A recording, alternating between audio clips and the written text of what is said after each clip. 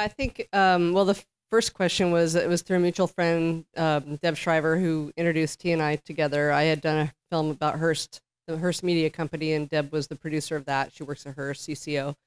So she was friends with the Brennan family and said, why don't you do a film about Ella? And then T was already writing a book with her mom about Ella.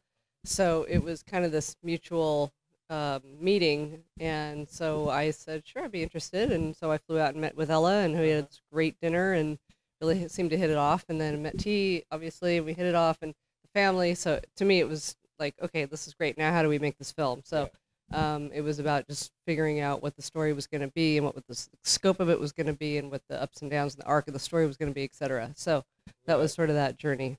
But even technically, how did you integrate yourself into that kitchen? There were a couple of shots there I thought, boy, she's in the way. I definitely. She was in the way. She was definitely in the way. T and I can get in the way. Yeah. I mean, that's clockwork. I mean, that's obviously one of your attributes as a business is that you can run that large an operation without, knocking into each other and keeping the food hot. Everybody kind of knows where everybody's going. And when you see the camera, they kind of know where they're headed. We actually had a television show on a network called Off the Menu. Well, in Turner South, it was called Off the Menu before Katrina. So they've gotten kind of used to having cameras around a little bit. But this one's very intrusive. So, yeah.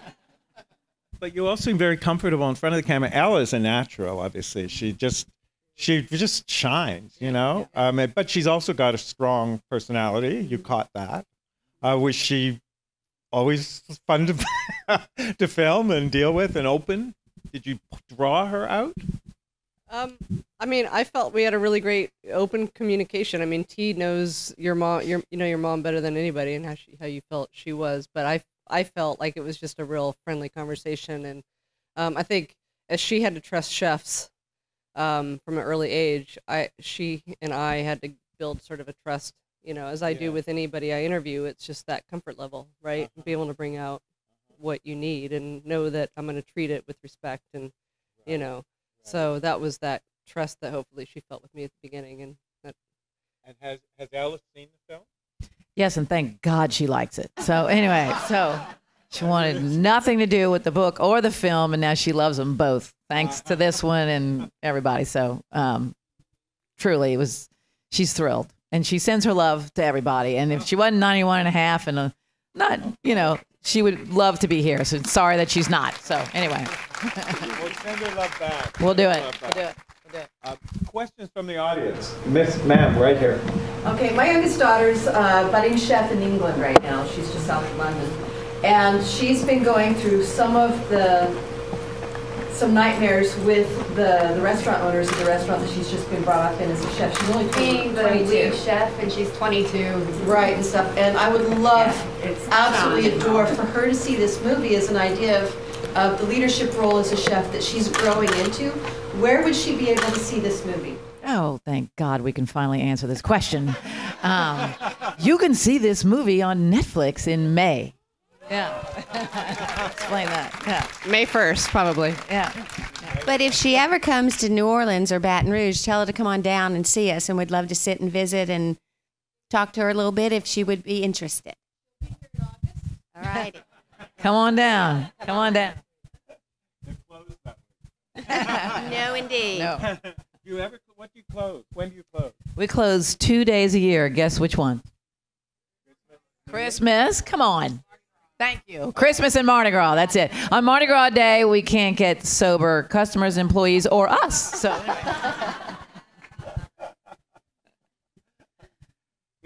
Other questions? Oh, yeah, please. Yeah. Yes, miss. Hi. Hey, darling.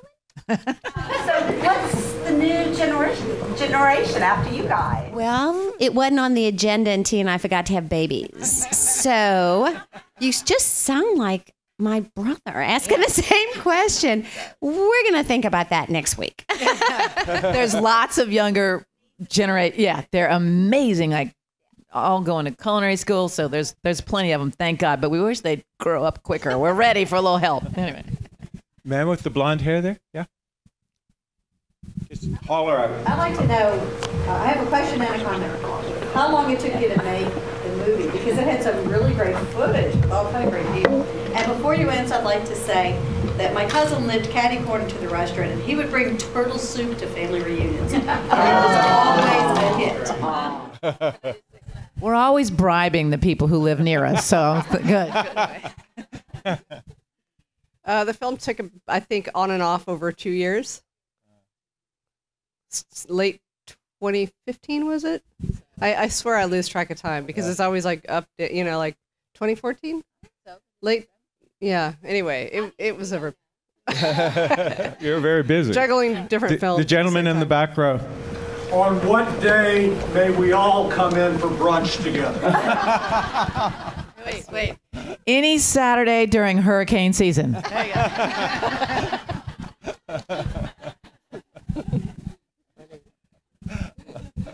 Yes. Speaking of hurricane season, Lally, I think it was you who mentioned you came back after 13 months, but you didn't know how hard it would be to come back. So after you opened after Katrina, how long did it take for you to meet payroll, pay for food? I mean, when did it start returning a profit? Oh gosh, 5 years, 6 years. Yeah, it was a long time. Our main goal, and you saw Ella say it, was that we have all these fabulous employees. And our goal was, what can we do? We've got to take care of them, hopefully get everything going. And if we can break even, then we're being successful.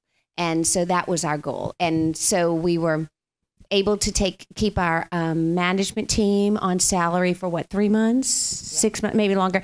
And the whole time, the management team, the hourly employees we did for 3 months. And then we said, please go find another job, but you will always have a position with us, if you choose to come back. So it took a while. It took a while. Yes, here, young lady. I'm just wondering, how many cooks do you have on any given day, and how many servers do you have on any given day? It's a small neighborhood restaurant. We don't talk about that. We do. We have 50 plus cooks, and honestly, we have pushing 200 employees. All in. So, but each is like 4 areas in the restaurant. They all have their own manager, and each area is, like its own little restaurant. And we've been open since 1893, so we're starting to get the hang of it. So, Miss? With such amazing female leadership, do you see the day of having a female head chef? So at Cafe Adelaide, a restaurant that we have in New Orleans, Cafe Adelaide and the Swizzle Stick bar, we have a fabulous, in fact, the person who opened the film, Meg, young chef that was speaking, she's our chef at Cafe Adelaide now. And so we're thrilled to have a lady chef. Now, this is a new one on us. Our chef is pregnant. So that's new for us. We've not had a pregnant chef before. Anyway, so we're working on how to deal with that. No, it'll be fine. And we're thrilled about it. It did take a while for more and more women to come into the kitchen, but we've got tons of them now. It's awesome. Is there a point at which it kind of runs itself? You've established such a tradition and you have such a system. No. Okay, so it's always about you guys being there, keeping the goodwill going. It's not just us, but it takes a lot. We have an amazing team that's been with us. A lot of them you saw in the film. Tori's 20 years, Steve's 25 or 30. Whatever. But it's constant. What makes a great chef? Is there a single key to that? Is it a kind of genius? Is it an attention to detail, imagination? Well, I'll just say something that we just would always say to describe our beloved Jamie, which is that he had magic in his hands and fire in his belly and a sparkle in his eye. Anyway, so you need the whole thing. It really doesn't cut it just if you're a really good cook. You need to be a really good cook and have that magic in your hands, but you need a lot of other abilities as well. It's like a pianist. Somebody they can be technically great, but they have to have that. That's true. Extra. If they don't have that soul and all the rest of it. Yes, sir. Down here. First of all, thank you for Bananas Foster. Oh, thank Mom. Anyway. Do all the restaurants still have a Brennan on duty? Too many restaurants and not enough Brennans, but we at Commanders basically we do. Our cousin Brad helps us, and T and myself, and what is it? Sunday nights. Steve Woodruff, our operations manager, usually covers Sunday nights for us. Aunt Dottie, wonderful Aunt Dottie, will give us a night on the weekend off, you know, and we try to be there. We're there most of the time. One of us. Yes, miss? How long does it take for someone to be trained to work there, like, say, a server or, you know, a waiter? It depends on the position, but it's amazing how quickly you can go through the system if you're applying yourself. I mean, you could come to work at Commanders and be there 9 months and then be standing on the floor of the main dining room making $70,000 a year before you know it.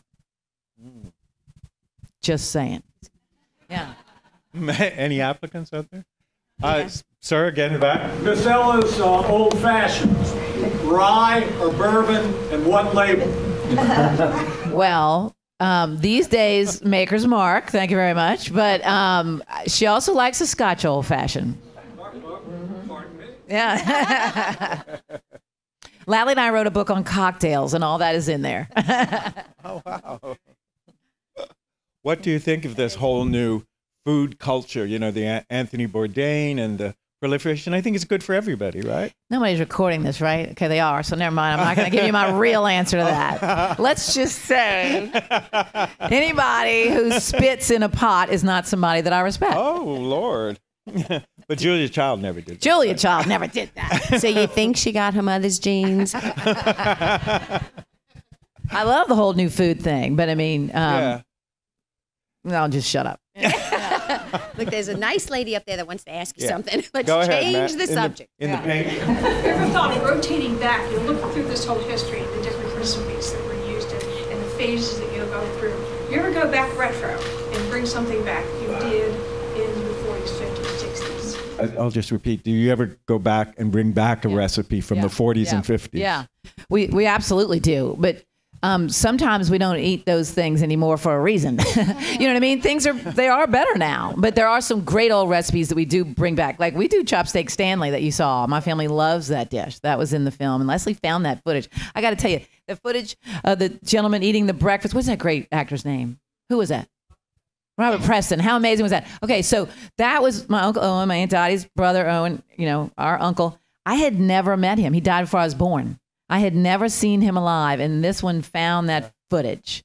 And so, you know, I got to show Mom and Dottie that. And while we're on that, not that it's answering your question, but there's over 400 things in this film, you know, film and photographs and music that we had to get approval for to use. So this is not an easy undertaking. But that was a good breakfast, wasn't it? Yeah. Do you have your own archive? Obviously, you've kept a lot photographs. No, we're horrible about that. Really? There was a fire. There was a fire. No, go ahead. And we keep it all in poor Lally's office. We're terrible. We don't have what you would want us to have. And Leslie went and found. Yeah. Well, they had quite a bit. She's, you know, underplaying. They do have a lot of family footage that you saw in there. You know, the home movies and the old photographs, which is fantastic. But I think there was a lot of stock footage that we had to go find. And then some of the great archival, like with Owen Brennan, you know, seeing him was something that was new even to Ella. So, but I have a really great team of people at my office that can go and find this great stuff and, you know, dig it out and find these little nooks and Was crannies. there anything you couldn't find that you kind of were dying to get into the film, or in areas of the film, or you pretty much got it covered? Trying to think. Yeah. You know, I'm just doing my job. It's just aggravated. But anyway, no. But yeah, no, I don't think so. I mean, you know, it was just what we could find. We made do with. You know what I mean? I mean, you got a hell of a lot of information into 90 minutes. I have to say, it's one of the most efficient Hurricane Katrina pieces of film I've seen too. I mean, that's only about two or 3 minutes, but it really delivers the message of how powerful that storm was and what it did. Yeah, we don't want to belabor that. Yeah, no, I think it's in the right proportion. It has to be there. And that footage was shot by another TV show that was following you guys around during that time. That show never got made, but fortunately that footage existed that I could actually use. So it was amazing to be able to have that footage. There's the lady on the far side there. Real quick, following up with that, I saw a picture of my cousin Armand Jonte that worked with you guys for a while. He passed this year, and it was really precious to me to see a picture of him. So your archives work. worked, and it was worth it to me to see a picture of him. So thank you very much for that. Was that in the old photographs of like the cuisine symposium? It was a while back. He worked for Commander's Palace, and he eventually opened his own restaurant On the North Shore? No, in Waveland. In Waveland. Of course. We loved him. Aunt Dottie, you remember him? Yes. Remember Armand? There's Aunt Dottie. Yeah. Oh, wow. I was real interested to see this because he used to talk about his time at Commander's Palace all the time. Wow. If we went to the beach house, that's all we heard about. So you're sick of it. Why are you here tonight? I mean, I don't.